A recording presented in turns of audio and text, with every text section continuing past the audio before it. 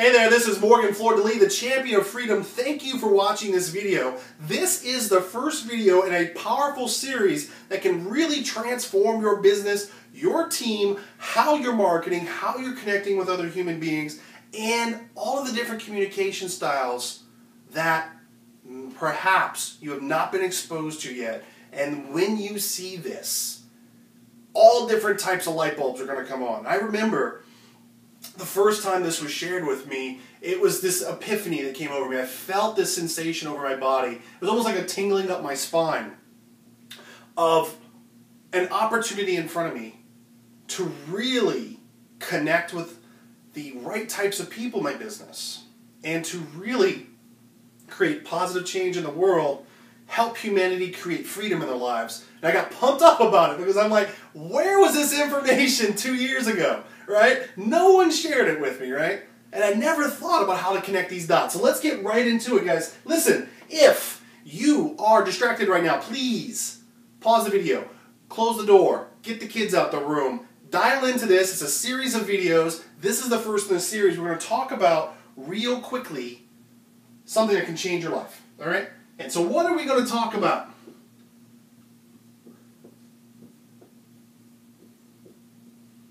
Archetypes. Archetypes is a phrase that was coined by Carl Jung, all right? And here's what Carl Jung had to say. I'm actually going to read you the Wikipedia definition of archetypes, and then we're going to show you how that affects and relates to your business, yourself as a person, as a human being, and the individuals in which you'll be communicating with, all right? So here is the definition of an archetype. You've probably heard the expression before, right? But let's get into the specific definition, all right? An archetype is a universally understood symbol, term, statement, pattern of behavior, a prototype upon which others are copied, patterned, or emulated. Archetypes are usually used in myths and storytelling across different cultures. Now I'm going to pause on that.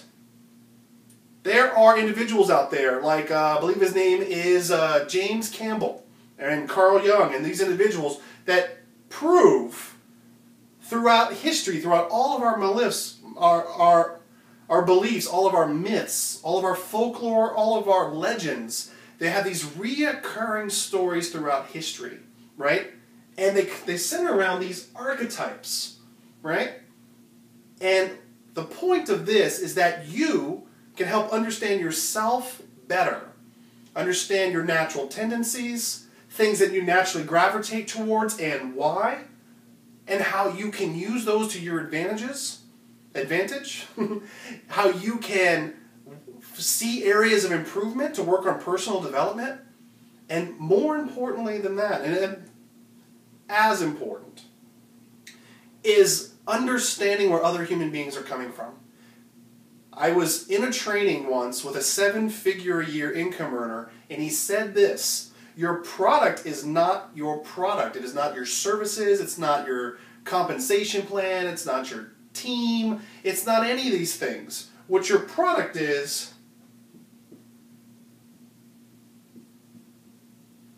people.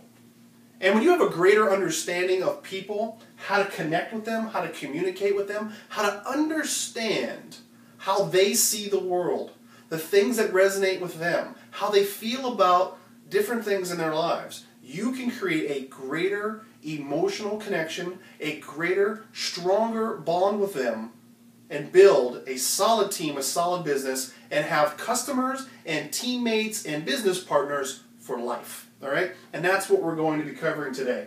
So, archetypes, we just defined. Your business is people. All right? And then finally, it says in psychology, which is a major reference for this because it's from Carl Jung.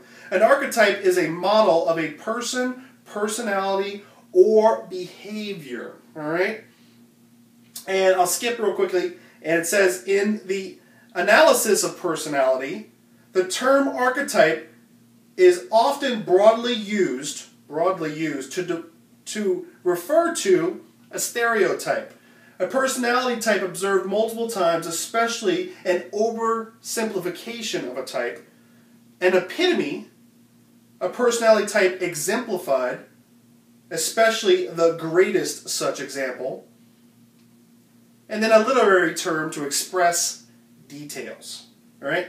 So archetypes refer to a generic version of a personality. In this sense, a mother figure may be considered an archetype and may be identified in various characters with otherwise distinct, non-generic personalities. Now, that's just some of the definitions there. You can go to the Wikipedia article yourself and go much into it. You can start studying Jungian archetypes. There's actually a cool reference. There's lots of different ways in which to identify your archetype. Now, we're going to go through a series of the 12 major ones, but you can actually take archetype tests, personality tests. In fact, there's one on Amazon that's $5, right? And it's powerful to help you identify your major type of archetype and then being able to communicate with others and use it in business. So before we wrap up this video, here's the goals. Here's what we're going to do.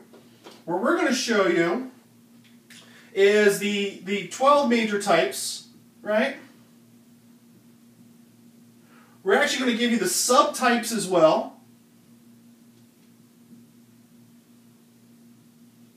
These types and these subtypes is going to allow you to expand your marketing vernacular and language and look at the definitions, get a thesaurus online, look at the synonyms, and you'll be able to use language that resonates with those archetypes.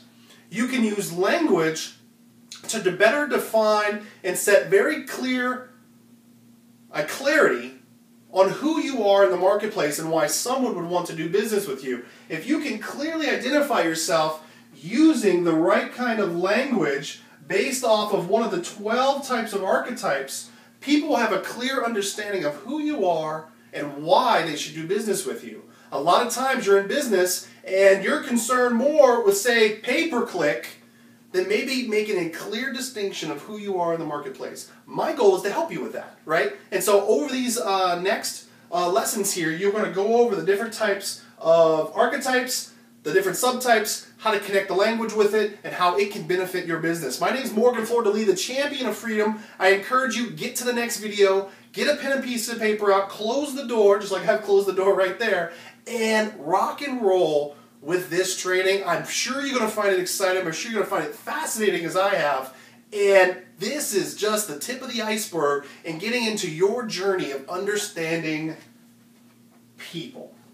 All right? That's my goal, is to help you understand people. My name is Morgan Fleur-de-Lis, the champion of freedom. I will see you on the next video. Take care.